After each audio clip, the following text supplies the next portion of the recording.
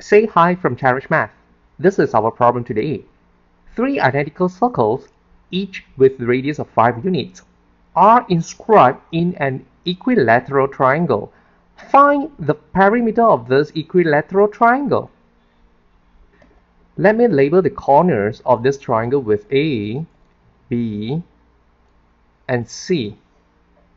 I begin with joining a line from the corner A to the center of the top circle.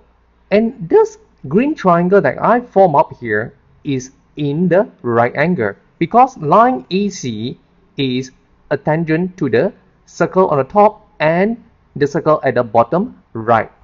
And the same scenario is going to apply on the left side of the top corner. That would be something like this. I am going to repeat the same process for the corner B and the corner C. And this is how it looks like. And I am here to confirm that for this part is at the right angle and for this part too, which I indicate here and there. Let me focus on the corner B and to work out what is the length of BD.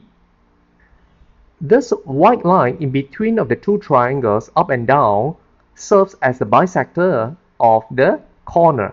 So we get here as half of the 60 degrees, which is at 30 degrees. Let the center of this circle be O and the radius given is 5 units. So we can find by using BDO as the triangle what is the length of the side BD.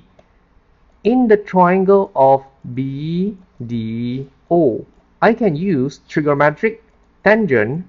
Tan 30 degrees is equal 5 divided by BD. And the value of BD that I am going to get is by using 5 divided by tangent 30 degrees.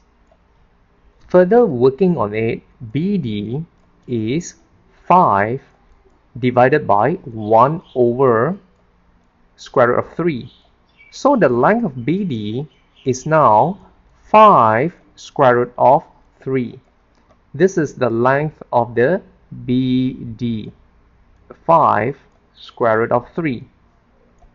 For the length of BD is applicable for this part as well. And now we need to decide what is the length that connecting from the center of the left circle to the center of the right circle. That is exactly twice of the radius, which means this length is at 5 plus 5, 10 units.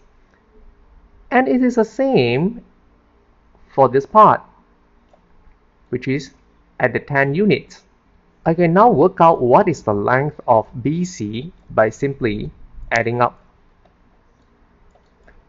5 multiplied square root of 3 plus 10 plus 5 times square root of 3. Now, let me make it simpler. That would be 10 plus 10 times square root of 3.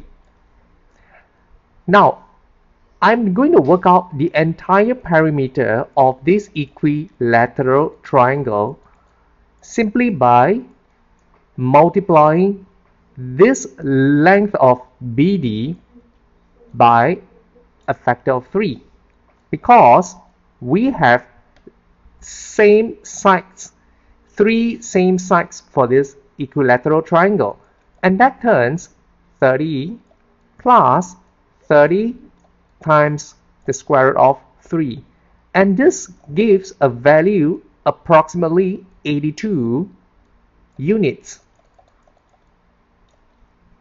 And now we solve the puzzle. Thanks for watching and please subscribe.